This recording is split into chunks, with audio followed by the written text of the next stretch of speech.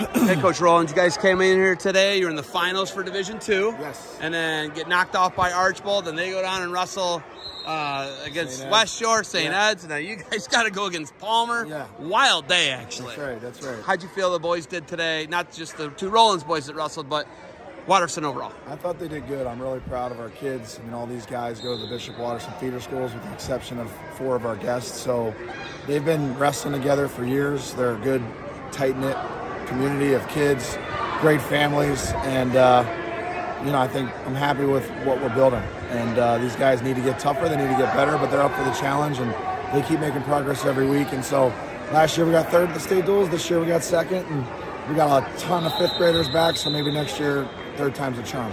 Something made my day, absolutely. I see Joe Heskett here. Yes. Joey Heskett wrestled for you. Yes. Right? I mean, that made my day. Seeing Joe Heskett brings a huge smile to my face. Yes. And then seeing his sons involved in wrestling. What's it like when you're able to get people like that into your feeder program? And, Joey's learning, right? Yeah. He's tall, he's lanky. Yeah. But you got guys like that. You got just such a great culture, I would say, right? It's special. I mean,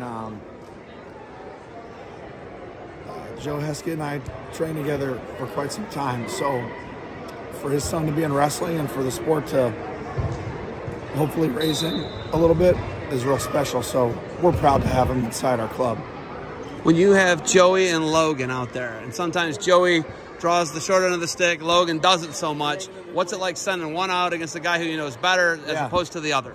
It's all these matches are good. It's all building blocks. It's all for, the next level. They're not going to remember this when they're 15, 16, 17 years old, or 20 or 30, but they're developing a good base of knowledge and commitment for the sport so that when they are in those tight matches in high school and college where you and I both know they'll remember, it's going to be a good one. So. This guy's got, what do you got? What do you got? That's my nephew. Give it to him. There Good it job, is. Ryan. You missed the handshake. That's right. Listen, the culture. When you talk culture, I saw you stick around. You shook everybody's hand. Yep. We can't even talk that long because you got to go. You got to go. Yeah. You got mass coming up. We got mass. I love that about you. Do you have anything else for me?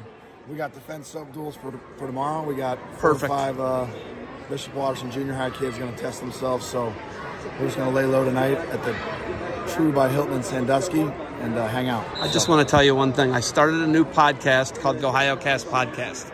And it was out of respect for other athletes who were not Barbarian. Yeah. And I was like thinking of you. Yeah. And I guess maybe now you might have to come on the show. I put you on the spot.